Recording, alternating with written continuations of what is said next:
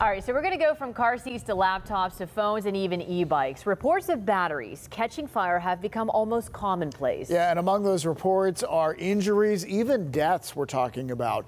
Heat is the primary contributing factor, and of course we have plenty of that around right now. So new this morning, John Shumway is here with some words of caution, and this always makes me concerned every time we report one of these fires. Yeah, you know, the fire prevention people will say we really need to pay attention to this because we love our electronic gizmos. They're not going anywhere, but the hazard experts say they need to be treated as the threat that they are.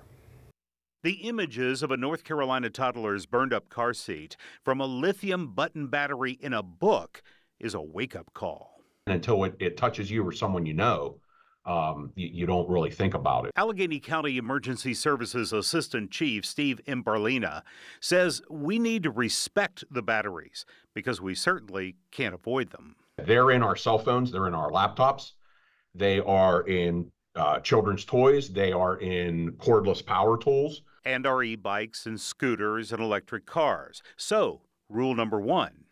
Make sure that you are using the correct battery for the correct device. And the correct charger. And resist the urge of buying that aftermarket cord, that aftermarket charger. Chief Imbarlina says treat them with care.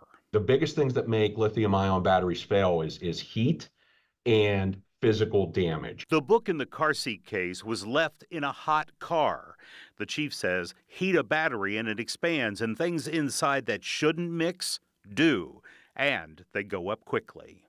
They produce a lot of visible fire, a lot of heat, but more importantly, and along with it, they produce a lot of smoke. So keep these things in mind. Avoid charging overnight when it's not being monitored. Never have a plugged-in charging device in bed. And once they're charged, take them off the charger. Don't leave them perpetually on the charger until the next time you use the device.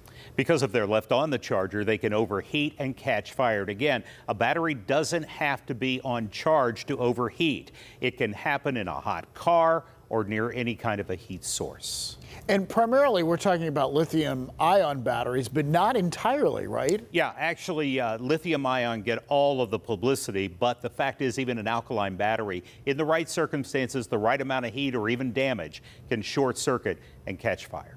It just makes me think about all the things I have plugged in for long periods of time that perhaps I shouldn't do. Yeah, that are charging right now. I can think of something in the garage right now. Yeah. Exactly. Easy. All right. Good stuff to think about it.